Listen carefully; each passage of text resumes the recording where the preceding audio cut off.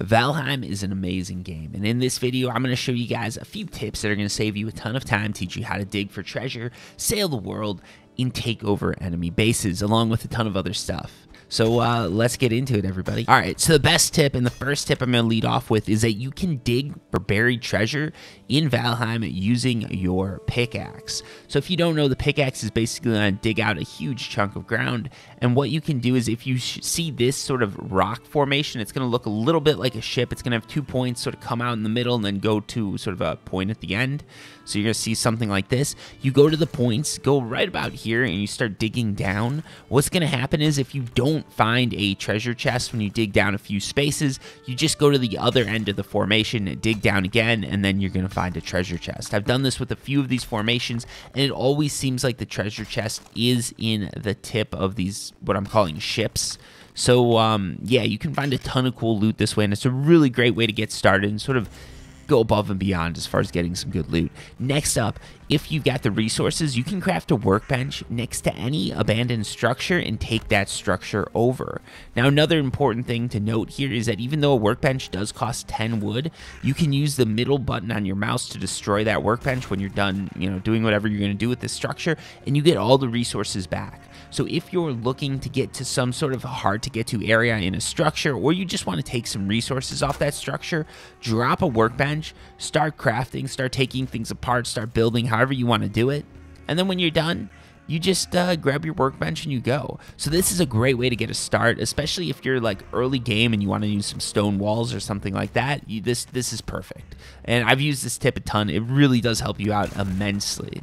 Next up, let's talk fires. So if it's raining, your fire is going to go out. This is going to seem a bit obvious, but some people I've seen asking questions about this. Just put something over your fire like a roof, and now all of a sudden your fire is going to light up and you're good to go in the rain.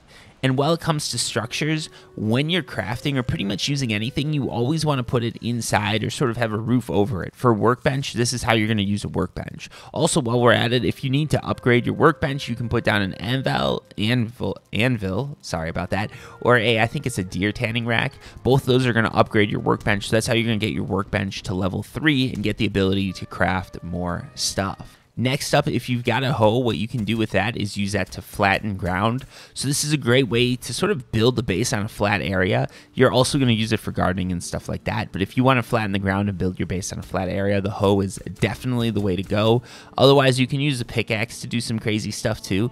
But the hoe is definitely better. Also, when it comes to pickaxes and crazy stuff, if you're looking to create a river, water in this game does flow downhill. So you can use a pickaxe to sort of dig rivers into whatever area you want. So that's sort of cool if you want to put your base somewhere near water, or you want to get sort of an inlet for your ship to dock in. Use the pickaxe. Next up, you can also use your hammer to create bridges. A lot of people, I mean, this should be obvious, but a lot of people just don't think of this right off the bat. But yeah, what happens is if I create something and I want to get over it, if there's a gully I want to get over, a lot of the time I'll just drop a workbench and create a bridge. And it works much better than just running up and down the terrain. Now, next up, a lot of people have talked about this, so I'm going to go through this real quick. If you use these little like wood floors or wood panels, you can create or you can stack storage boxes. So yeah, that's just a quick little tip there. Also, when it comes to quick little tips, you can sprint up pretty much any terrain. So if you're on a hill, you're having trouble getting up it, you can sprint. Just keep an eye on your stamina bar, because that will, once it runs out, you just start sliding downhill because you can't sprint anymore. Next up, when it comes to building, again, another thing I like to do, I was talking about the inlets before and how I like to sort of create an inlet to park my ship in so it doesn't disappear. You can also create a dock. Again, you just put down your workbench and you use that flooring to go out a little bit. One thing to keep in mind is that rain does decay structures that are not covered by a roof in this game. So if you want anything long lasting, I'd recommend putting a roof over it. Also, while we're talking about this, there are tides in this game and the waters do get rougher when it's raining. So if you don't want your ship to disappear, sometimes it is best to like park it in an inlet, maybe put something behind it so it can't just float off. Next up, when it comes to finding flint, the best way to do it is just running along the water side. You run along the water side, you're going to find a ton of flint, and that's sort of the best way to farm it. Some people early game don't know that.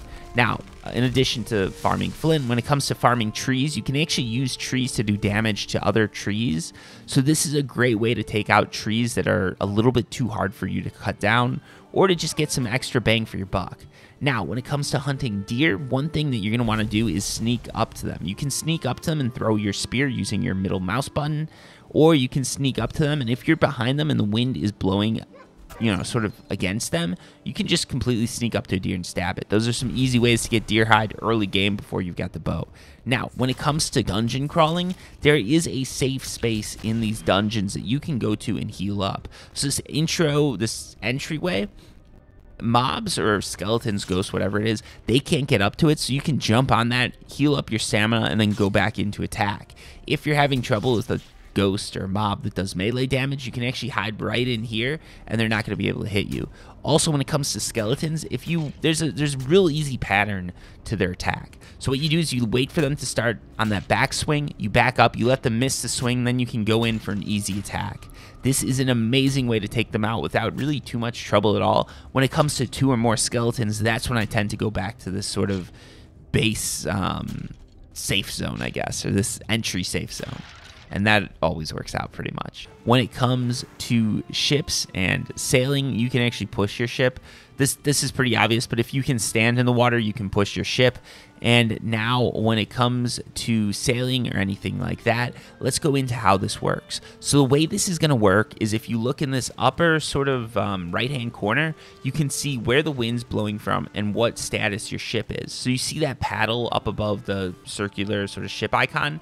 That means that right now my ship is mobile via the rudder only. So you move the rudder back and forth, you can move your ship. That's just how it works. Once you drop your sail, that would be by pressing W. Now you're gonna have sort of a half mast icon. That means your ship is sailing at half mast, taking half advantage of the wind.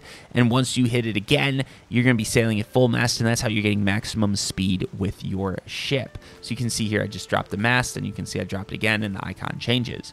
Also, when it comes to the wind, if the wind is white, that means that the wind is actually powering your sails. So this little sort of dark icon right here in front of the ship, that's a dead zone. If your ship is pointed into that zone, you're getting no wind and you can't sail anywhere, and the wind icon is going to turn gray.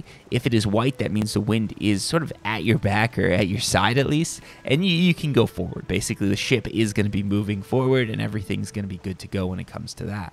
Another important thing to note with the ships is that as the tide and the weather changes, you're going to be able to get more or less power out of your ship. So when it's storming, this is a perfect time to take advantage of the wind. You can sail in a crazy far distance in a storm because the wind is just so much more powerful. Do keep in mind that when there's a storm and things like that, tides are higher, so you've got to make sure you don't like dock your ship too far inland because the tide can come out on you and now your ship's sort of dead in the water. Also, when you are sailing, if you go too far out, do keep in mind that you are going to start running into some scary monsters or sea serpents or sea dragons, however you want to call it.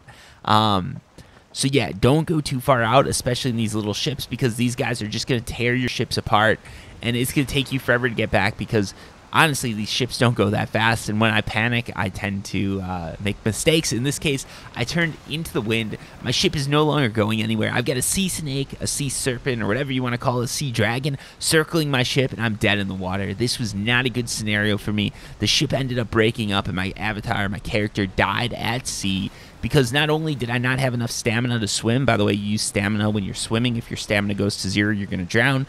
I didn't not only have enough stamina, though, this thing was also attacking me, so I didn't even get to drown. I just got killed by the serpent, and that was the end of it.